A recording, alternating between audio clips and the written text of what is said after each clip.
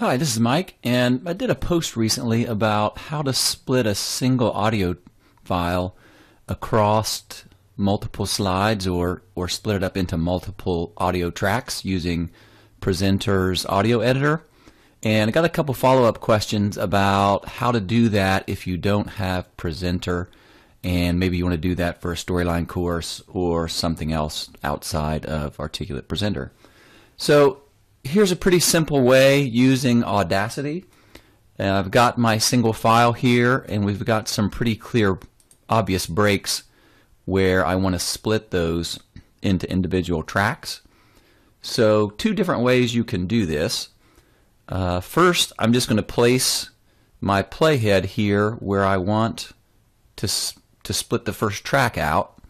Then I'm going to go up to the Tracks menu, and I'm going to add a label at that selection, and that's going to give me a label track, and I can just name the labels the same that I want to be my track names, and then when we produce this in the end, it'll use those and it'll automatically name everything, which is pretty cool.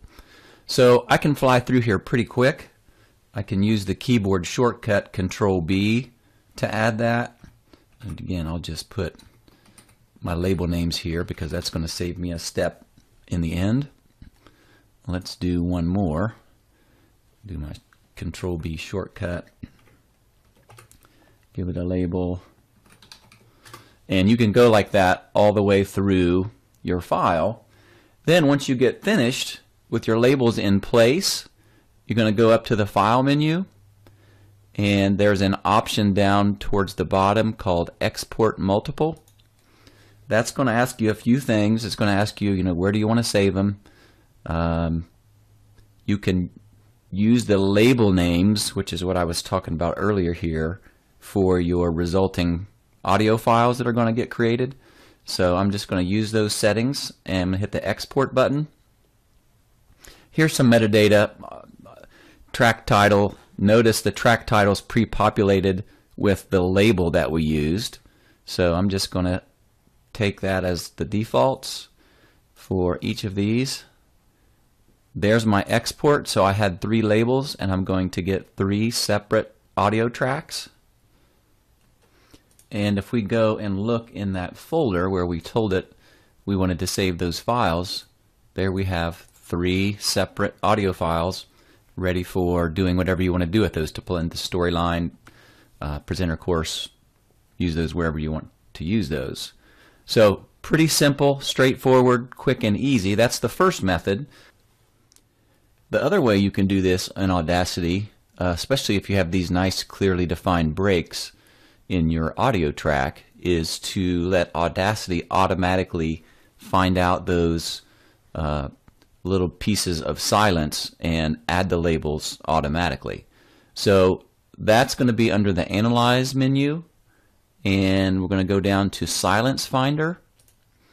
Now here's kind of the parameters of what's the minimum duration of silence you want to look for. So based on how big those gaps are, you may need to adjust that minimum duration of silence. And then the other thing to look at here is the label placement.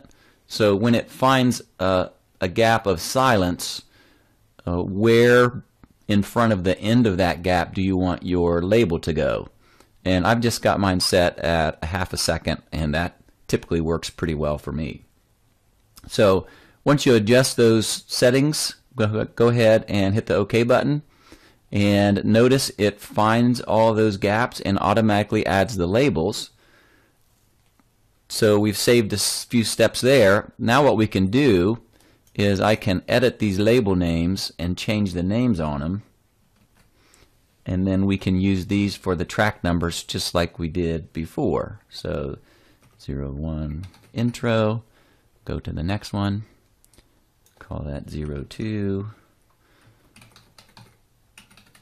and now I can go through and rename those, and I'm in pretty good shape. The other thing you can do is I can take and just click and drag these labels. So maybe that one was a little bit too close to that second track. I can just click and drag these and tweak them to get them right in the right spots that you want.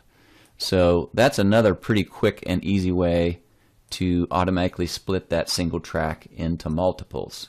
Then once you've got everything in the right positions, you've got your labels edited, it's going to be the same process we saw in the first method.